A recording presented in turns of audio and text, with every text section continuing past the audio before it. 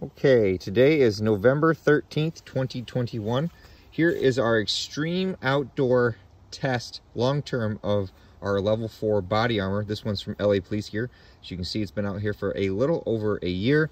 The color in the cover has gone, but otherwise I don't feel any cracking when I torque them. We also added an RMA 1155 as well. You can see the color is fading a little bit, but the outside is still pretty black. This has seen temperatures, down to 0 degrees, up to about 100 in direct sunlight. We're gonna leave these guys sit for another year. We also took a pair of plates and threw them in the swamp here. We used a trout net. Here is our RMA 1155 single curve right there. We also put in a LA Police Gear level 4 as well.